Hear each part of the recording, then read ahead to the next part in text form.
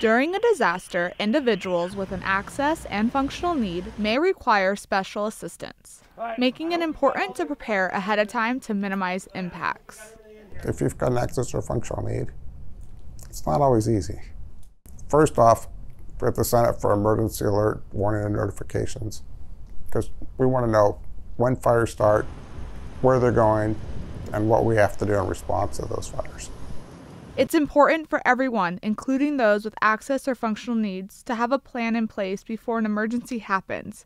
Create a support system of 4 people who could potentially help you when evacuating.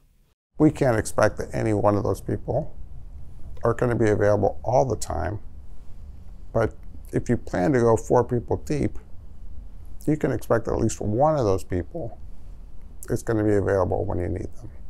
Proper planning is essential to successful evacuations and should be practiced on a regular basis. Take what you actually need. That could be medicine. It should be phone numbers of your doctors, of any loved ones.